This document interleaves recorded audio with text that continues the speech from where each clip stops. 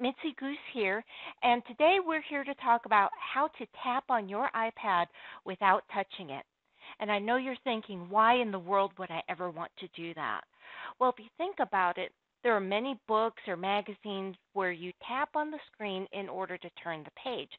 And sometimes the iPad isn't really within convenient reach of you. You may have it on a holder, or you may be watching a movie and it's a little bit further away.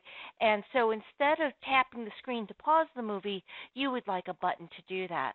And so that's where our geese were thinking, why can't we have a button to do that? And in our case, we like to use weaving software where, we're holding the weaving shuttle, we're doing our weaving, all of a sudden we have to interrupt just to tap the screen to tell us which treadles to press next. And in that case, we really needed some help and have the ability to move that control or a button closer to where we are versus reaching up and tapping the screen. So we know your next question is, how in the world do I set this up on my iPad? And this was actually far more challenging than we thought it would be. The instructions weren't very good. We even tried to chat with Apple, and they couldn't figure it out. So now that we've figured this whole thing out, we decided to put together some screenshots for you so that you can do this yourself. Let's first talk about some background information that you need to understand before you get started. First, when we refer to a switch can actually take many different forms.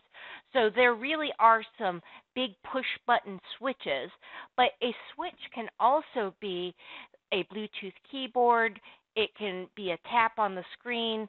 There are many different things that the iPad can recognize as a switch.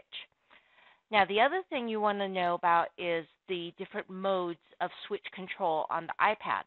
One of them is a scanning mode, and what that means is that there will be a little outline that will periodically rotate from one button to the next so that you can tell it to stop when it's on the command that you want to do. The other mode, which is the mode we'll use today, are the recipe modes, where basically when you click on the switch, then it will do the command that you've programmed into the recipe. Just for your reference, this is the keyboard that we use.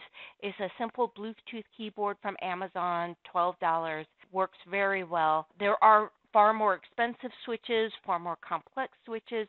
You can also use a page-turning switch that the musicians use to turn the music pages, but this is something we had on hand, and it works very well. From here forward, we have a series of screenshots to show you how to set this up. So we're not going to narrate all the screenshots. We'll just leave the video silent, and you can pause if we didn't leave you enough time to do the steps, or you can fast forward if we left you too much time. Hope that you find this process very useful for you. Thanks so much.